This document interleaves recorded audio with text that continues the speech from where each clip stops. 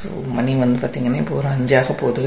4:30 மணிக்கு எழுந்துச்சி heater on பண்ணிவிட்டு போய் திருப்ப கொஞ்சம் படுத்தேன். தூக்கம் வரல எக்ஸைட்மெண்ட்டில். சரி போய் குளிச்சுட்டு கிடன்னு காலையில் வேலையெல்லாம் ஸ்டார்ட் பண்ணலாம்.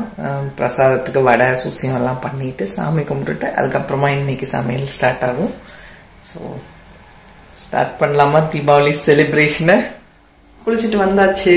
புது ட்ரெஸ் வந்து இந்த இதுதான் போட்டிருக்கேன், வீட்டுக்கு போடுறது தான். சாமி கும்பிட்டுட்டு அதுக்கப்புறமா ஏதாவது ஒரு சுடிதார் போட்டுக்கலான்னு ஈவினிங்கில் வந்து பட்டு சாரி கட்டலான்னு பிளான் பண்ணியிருக்கேன். ஏன்னா டே டைமில் கட்டினேன் அப்படின்னா சும்மாவே ஏதாவது சிந்திப்பேன் மேலெல்லாம். அதனால் மேலெல்லாம் முடிச்சுட்டு தான் அதெல்லாம் செய்யலாம் அப்படின்ட்டு இருக்கேன். ஸோ வாங்க கடகடன்னு கிச்சனுக்கு போகலாம்.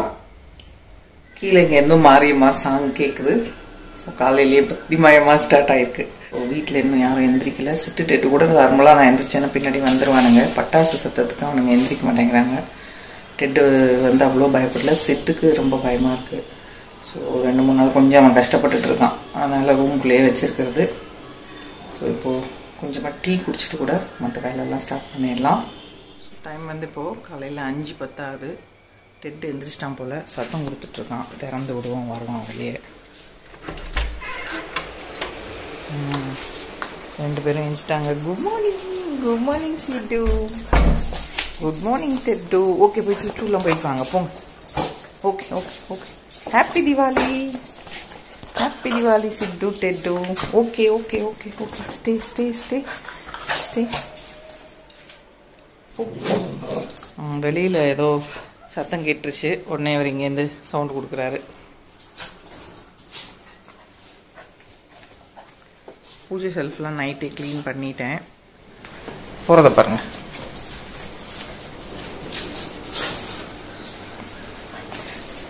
கதவு திறந்து விடுவோமா? நேராக வெளிக்கதவுக்கிட்ட தான் போவானுங்க.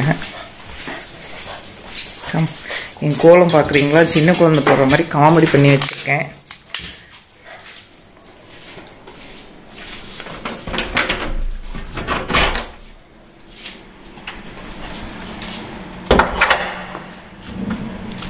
ஸோ இதுதான் என்னோட கோலம். சரி ஏதோ கோலம் போட்டால் நல்லா இருக்குமே அப்படின்னு போட்டிருக்கேன். அவ்வளோ நல்லா இல்லை.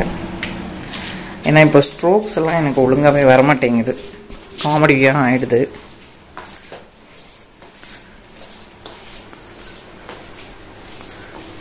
எங்கள் கிச்சன்லாம் நைட்டே க்ளீன் பண்ணிட்டு தான் படுத்தேன். அதனால் சூப்பர் க்ளீன், ஒன்றும் பிரச்சனை இல்லை. தூங்குறதுக்கு முன்னாடி சொன்னேன்ல மைக்ரோவேவ் பாம்பே ஹல்வா பண்ணியிருக்கேன். இனிமேல் தான் ஸ்லைஸ் போடணும். ஸோ இதுவுமே கூட நம்ம காலையில் சாமி கும்பிட்றப்ப வச்சுக்கலாம்.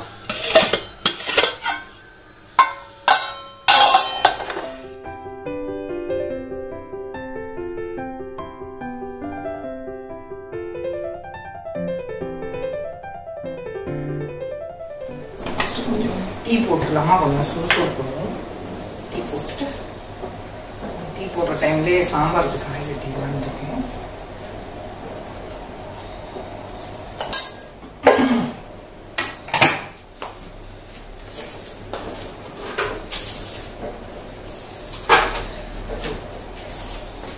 கொதிக்கட்டும். அதுக்குள்ளே வந்து நமக்கு கத்திரிக்காய் முருங்கைக்காய் போட்டு சாம்பார் செய்யணும்.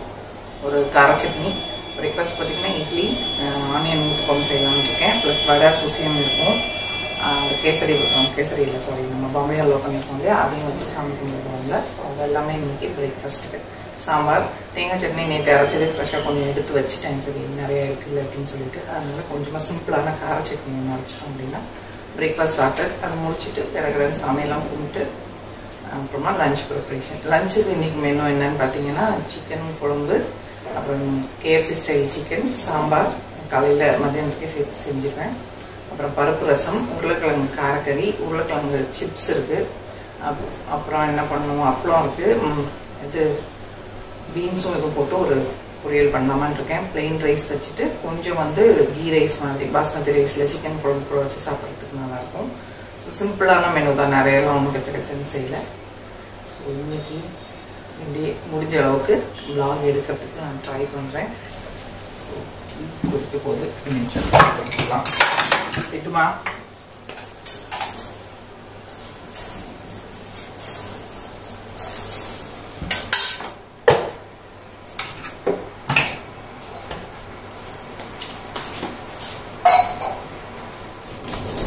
அடியில் ஒரு நியூஸ் பேப்பர் வச்சுருக்கேன். குக்கர் இருந்ததுன்னா டக்குன்னு எல்லாத்தையும் அப்படியே எடுத்து சுருட்டி போட்டுருலாம். அதனால அந்த பக்கம் கிண்ணத்தில் தண்ணி வச்சுருக்கேன். கட் பண்ணி அதில் போட்டுட்டோம் அப்படின்னா ரெட்டு வந்து சிட்டை கூப்பிட்டு போகிறான். வெளியில் யாரும் கோலம் போடுறாங்களோ என்னவோ தெரியல.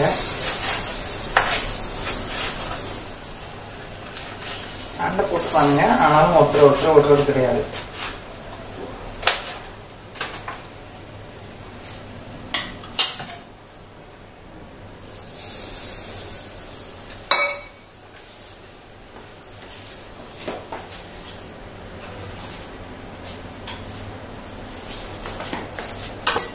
சின்ன வெங்காயம் வாங்க சொல்ல மறந்துட்டேன். சாம்பாருக்குள்ள சின்ன வெங்காயம் போட்டால் நல்லாயிருக்கும். ஓகே,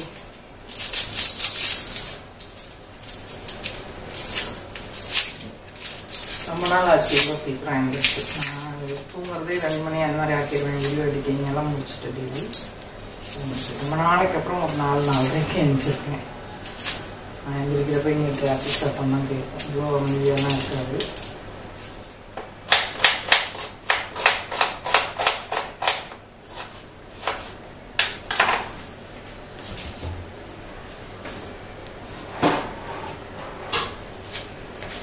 பெரிய பாத்திரத்திலே சாம்பார்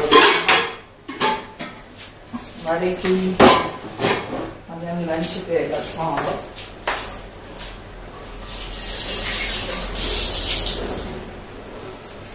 அதனால சாம்பார் இதில் வச்சிடலாம்.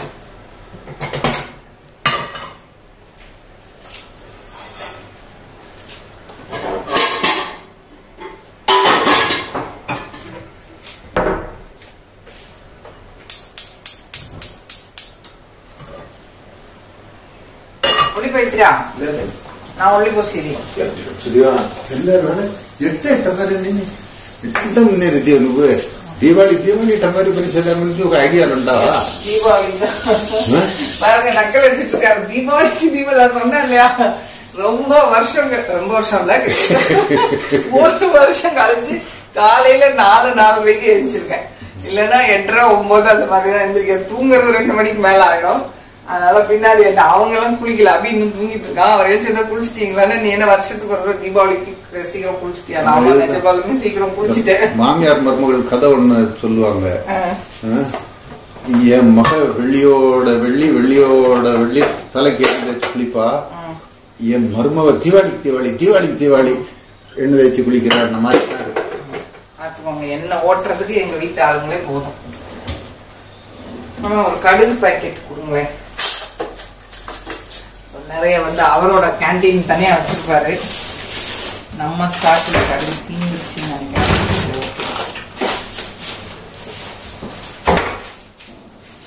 காலையில சீக்கிரம் குளிச்சது சுத்தமா வேஸ்ட்.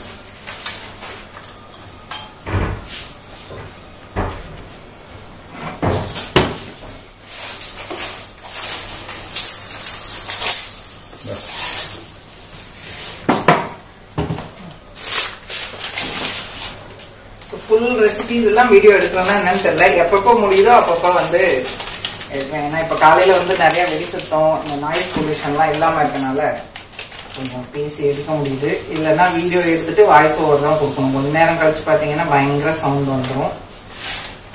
இப்போ சாம்பாருக்கு தாளிச்சு விட்டுறேன்.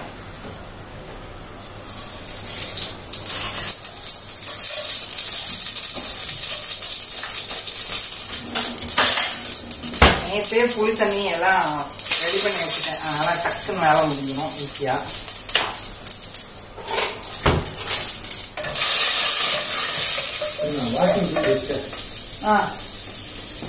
வாக்கிங் போயிடா, டீ காய்ச்சி போயிடா. இங்கே வேலை செய்கிற வரைக்கும் கிச்சன் கிட்டத்தட்ட பக்கமாக இருக்கும். வேலை முடிச்சிட்டோம் அப்படின்னா கிச்சன் ஃப்ரீயாகும். இன்னைக்கு அதிகமாக டிஷ்வாஷர் தான் லோட் பண்ணேன்னு நினைக்கிறேன். ஏன்னா நிறைய பாத்திரம் செஞ்சிடும்.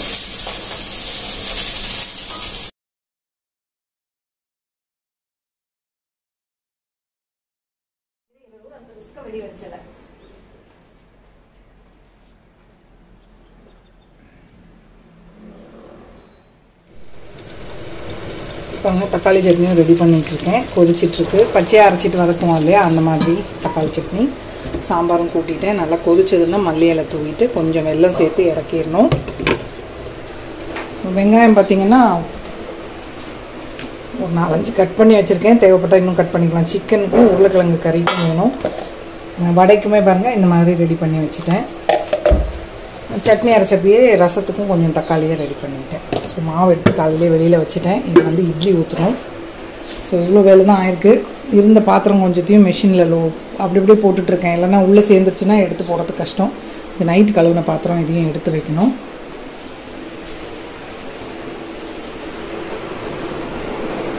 ஸோ என்னோடய குர்த்தி மட்டும் எடுத்து வச்சுருக்கேன் சாமிக்கிட்ட வைக்கிறதுக்கு. இவங்க இன்னும் எடுத்து கொடுக்கல. வெளியில் பாருங்கள் எவ்வளோ பனி மூட்டை மாதிரி இருக்குது. அவ்வளோ பட்டாசு போக. இப்போ தான் வெடி சத்தம் கொஞ்சம் கொஞ்சமாக கேட்குது. ஊட்டி கொடைக்கானலில் இருக்க மாதிரி இருக்குது பாருங்களேன். ஃபுல்லாக அங்கங்கே அது பனி இது புகை மூட்டமா இல்லை பனி மூட்டமான்னு தெரியல. ஸோ இந்த பக்கமும் இன்றைக்கி க்ளவுட் பார்க்கணும். சன்ரைஸ் பாருங்கள் சூப்பராக இருக்குது. அங்கே நல்லா செவன் வராரு. ஓகே, அவர் வாக்கிங் போயிருக்காரு. இவன் அவருக்கு வெயிட் பண்ணிட்டு உட்காந்துருக்காங்க. அப்படி இன்னும் எந்திரிக்கலை. என்னை எழுப்பாத மம்மி. தூங்குறப்போ 3 மணிக்கு மேலே ஆகிடுச்சா. நான் எந்திரிக்கிறப்போ எந்திரிக்கிறேன்ட்டான். சரி, நைட்டு தான் டெட்டுக்கு குளிப்பாட்டி விட்டான் ஒரு 6-7 மணிக்கு அப்புறம். அதனால் டெட்டும் தீபாவளிக்கு குளிச்சிட்டான். சிட்டு 2 நாள் முன்னாடி குளித்தான். அதுக்குள்ளே குளிச்சா மாதிரியே இல்லை, அழுக்கு. சரிடா. சட்னியை எடுத்துட்டு, ஏன்னா இதில் நேற்று அதிரசம் பண்ண பார்த்தீங்களா, அதே எண்ணெயில் வடை சுச்சியெல்லாம் பண்ணால் நல்லா இருக்காது. அதனால் அதை ஒரு டப்பாவுக்கு மாற்றிட்டேன். ஸோ அந்த எண்ணெய் இதுலேயே சட்னி ரெடி பண்ணிட்டோன்னா இதை எடுத்து கிண்ணத்துக்கு மாற்றிட்டு விளக்கிட்டு இதுலேயே நம்ம வடை சுசியெல்லாம் போட்டுக்கலாம். ஸோ சாம்பார் வந்து கொதிக்க ஆரம்பித்து வாசனை நல்லா வருது. இந்த எண்ணெயில் தண்ணி ஏதோ இருந்திருக்கு பாருங்கள். ஆன் பண்ணி வச்சோன்னு ஃபுல்லாக சடச்சடன்னு வெடித்து தெரிச்சிருச்சு சூடானதும். சட்னி சூப்பராக ரெடி. சாம்பாரும் ரெடி. இட்லி ஊற்றி வைக்க போகிறேன். வடைக்கு மாவு கலந்துட்டேன். இது வந்து ஊற்றப்பத்துக்கு வெங்காயமும் எதுவும் கட் பண்ணி வச்சுருக்கேன். இப்போ இட்லி ஊற்றணும். இதுவுமே கூட மிக்ஸ் பண்ணி வச்சுட்டேன். வெங்காயம் எல்லாம் சுசியத்துக்கும் மாவு கலந்து வச்சுட்டேன். ஸோ இட்லிக்கு தண்ணி கொதிச்சிட்ருக்கு. இட்லியை ஊற்றி வச்சுட்டு எண்ணெயும் ஆன் பண்ணிடலாம். முதல்ல வடை போட்டுட்டு அதுக்கப்புறமா சுசியம் போட்டுக்கலாம்.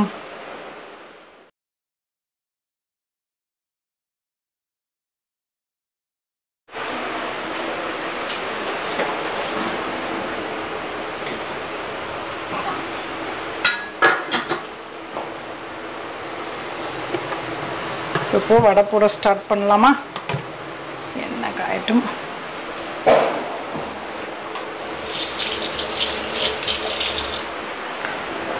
வடை மட்டும் இப்போது காலையில் சாமி கும்பிட்றதுக்கும் பிரேக்ஃபாஸ்ட்டுக்கு மட்டும்தான் போட போகிறேன். பாக்கி வந்து லஞ்சுக்கு கெஸ்ட் வந்ததுக்கப்புறம் சுசியம் வந்து ஃபுல்லுமே போட்டு எடுத்துகிட்டு போகிறேன். ஏன்னா அது ஆறுனா தான் நல்லாயிருக்கும். அதனால் முதல்ல வடை இப்போதைக்கு தேவையானதை போட்டுட்டு பாக்கி இந்த சுசியத்தை ஃபுல்லாக போட்டு எடுத்துடணும்.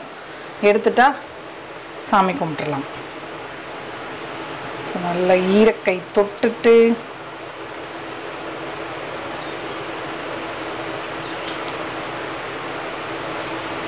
என்ன இன்னும் காயலை போல். சாப்பிட்டுட்டு ஒரு 8 மணிக்கு மேலே சமையல் ஆரம்பிச்சோன்னா 9 மணிக்குள்ளே முடிச்சிருவேன். முடிச்சுட்டா ஃப்ரீ இன்னைக்கு ஃபுல்லாக. எப்படியும் மத்தியானம் பண்ணதே நைட்டெல்லாம் பாக்கி இருக்குன்னு நினைக்கிறேன். ஸோ அதை வச்சு இன்னைக்கு பொழுத ஓட்டிட வேண்டியது. நல்லா அடிச்சுட்டு போட்டோம் அப்படின்னா வடை பார்த்தீங்கன்னா சூப்பராக கடையில் கிடைக்கிற மாதிரி கிடைக்கும். அவங்க கையிலேயே நல்லா அடிப்பாங்க இல்லையா. எனக்கு கை வலி வந்துடும். அதனால் நான் என்ன பண்ணுறது, ஹேண்ட் பிளேண்டரை வச்சு நல்லா ஒரு நிமிஷம் பீட் பண்ணிவிட்டு வச்சுருவேன். அது நல்லா சூப்பராக ஃப்ளஃபியாக வரும் வடை. தண்ணி நிறையா ஊற்றாமல் அரைக்கணும்.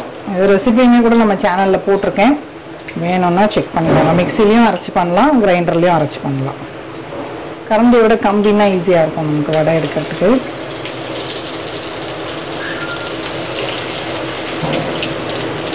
சூப்பருங்க வடை. புசுன்னு எவ்வளோ சூப்பராக வந்திருக்குன்னு. வடை நல்லா ஒரு பக்கம் வெந்திருக்கு. திருப்பி போட்டுக்கலாம்.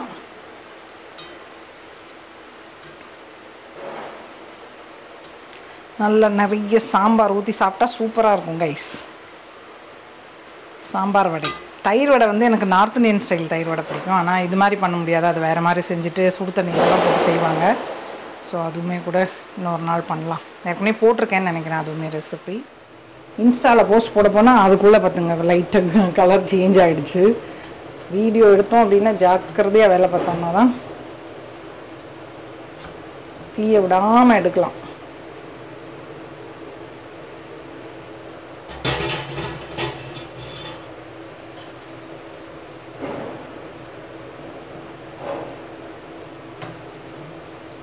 சரி, 3 வடை போட்டுட்டு வடையை நிறுத்திடலாம். அப்புறம் சுசியம் போட்டுக்கலாம்.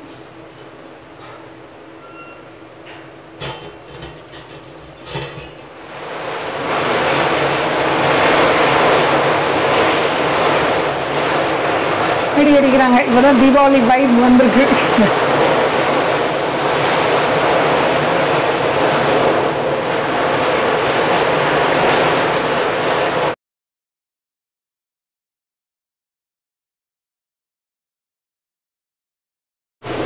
மைதா கலந்து போடுறோம் இல்லையா, சில பேர் அம்மா வந்து சில டைம் என்ன பண்ணுவாங்க, ஃப்ரெஷ்ஷாக அரைச்சி இட்லி மாவு இருக்கும் பாருங்கள், உப்பு ரொம்ப சேர்க்காமல் இருக்கிறது, அதில் கூட போடுவாங்க. அதுவும் நல்லாயிருக்கும். ஓ, இது வந்துடுச்சு, எடுத்துடலாம்.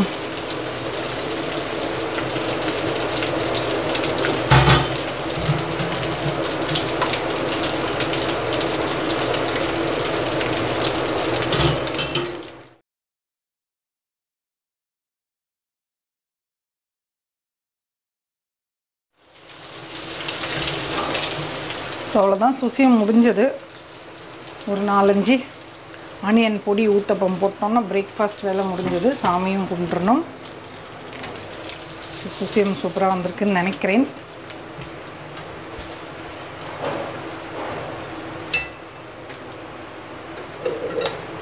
இதை அப்படியே தூக்கி பின்னாடி வச்சுட்டு இந்த கம்பியை எடுத்து இன்னொரு பக்கம் வைக்கணும்.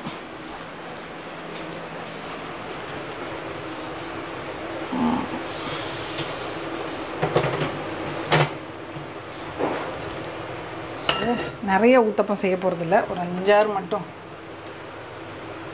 நிறைய ஐட்டம் இருக்குது பார்த்தீங்களா, வடை, சுசியம், ஸ்வீட்டு எல்லாம் செய்கிறனால ஆளுக்கு 1-2. மத்தியானம் வேறு சாப்பிட்ணும், அதனால் 3 நாள் செஞ்சால் போதும். இட்லி வேறு இருக்கு இல்லையா, இப்போ ஹெவியாக சாப்பிட்டா அப்புறம் மத்தியானம் சாப்பிட முடியாது. நைட்டு லேட்டாக தூங்கினேன், வேலை வேறு இருந்ததா பசிக்குது இன்றைக்கி காலையிலே. இல்லைன்னா ஒரேடியாக சமைச்சிட்டே சாப்பிட்றலான்னு பார்த்தேன். பட் பசி எடுக்கிறனால சரி பண்ணிடுவோம் பிரேக்ஃபாஸ்ட் அப்படின்னு. ஸோ இதுக்கும் ஆனியன், பச்சை மிளகா எல்லாம் இதிலே கட் பண்ணிட்டேன். வடைக்கு எடுத்துகிட்டு திருப்ப போட்டு இது பண்ணேன்.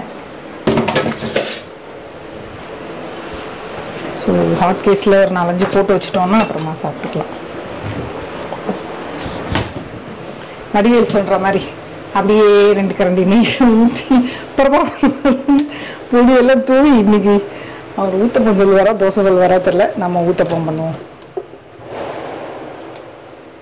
மினி ஊத்தப்பம் மாதிரி செஞ்சுக்கலாம். அவ்வளோதான். மேலே கொஞ்சம் வெங்காயம்,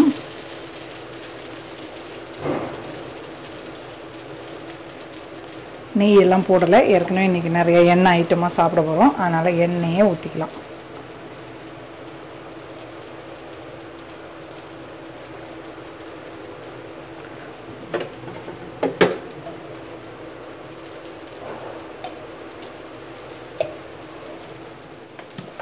கொஞ்சம் நேரம் மூடி போட்டால் நல்லா வேகும்.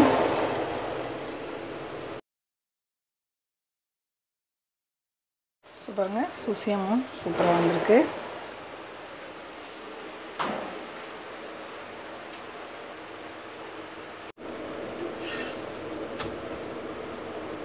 அவ்வளோதான், நம்ம ஊத்தப்பம் ரெடி.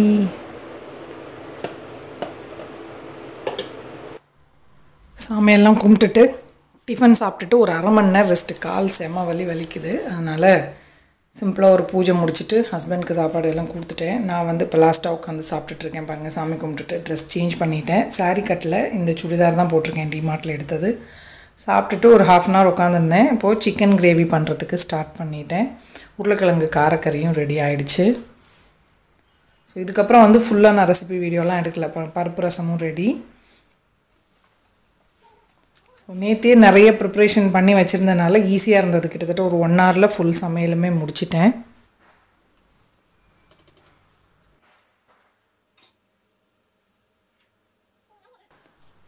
சிக்கன் குழம்புக்கும் நேற்றே மசாலாலாம் வறுத்து பிடிச்சி வச்சுருந்தேன் பார்த்தீங்களா, அதனால் அதுவுமே டக்குன்னு முடிஞ்சிருச்சு. நல்லா சூப்பராக ரெடி ஆயிடுச்சு கிரேவி. Carrot beans பொரியலும் ready. சமையல் ஃபுல்லாக முடிச்சிட்டேன். சிக்கன் மட்டும் சாப்பிட்றதுக்கு முன்னாடி ஃப்ரை பண்ணேன். இல்லை ஏதாவது நீங்கள் பேசுனீங்கன்னா எல்லாம் வரும். பார்த்து பேசுங்க.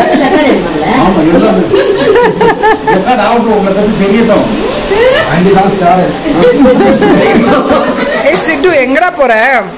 அவனுக்கு இப்போ நிறைய ஆள் பார்த்தோன்னே ஒரே சந்தோஷம் தாங்கலை. வந்த உடனே தான் ஆட்டம், அதுக்கப்புறம் சமத்தா தான் இருக்கும். பரட்ட கச்சேரியெல்லாம் முடிச்சுட்டு சாப்பாடு சர்வ் பண்ணோம். அதனால் KFC ஸ்டைல் சிக்கன் ஃப்ரை பண்ணிகிட்ருக்கேன்.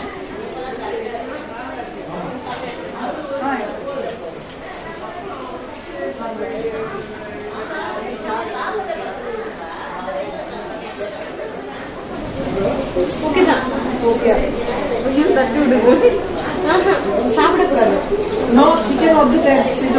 No chicken.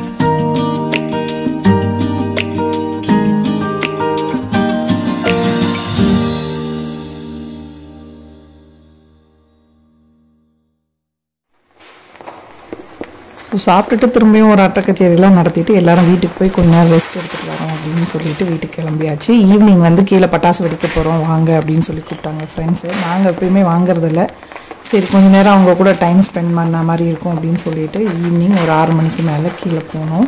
நீங்கள் பால்கனிலேருந்து பாருங்கள் எப்படி தெரியுது அப்படின்னு. நான் பட்டாசுலாம் வெடித்து வருஷக்கணக்காது, சும்மா ஜஸ்ட்டு வீடியோக்காக ஒரு கம்பி மத்தாப்பு ஒரு புஸ்வானெல்லாம் விட்டோம். ஸோ ஃப்ரெண்ட்ஸ் கூட வந்து இந்த தீபாவளி மறக்க முடியாத ஒரு தீபாவளியாக அமைஞ்சது. ஸோ உங்களுக்குமே எல்லாருக்கும் தீபாவளி நல்லபடியாக முடிஞ்சிருக்கும் அப்படின்னு நினைக்கிறேன். ஸோ உங்கள் எல்லாருக்கும் இந்த வீடியோ பிடிச்சிருக்கும் அப்படின்னு நினைக்கிறேன். பிடிச்சிருந்ததுன்னா லைக் பண்ணுங்கள், ஷேர் பண்ணுங்கள், மறக்காமல் நம்ம சேனலுக்கு சப்ஸ்கிரைப் பண்ணிக்கோங்க. இவ்வளோ நேரம் இந்த வீடியோ பார்த்தவங்க எல்லாருக்கும் என்னுடைய நன்றி. வணக்கம்.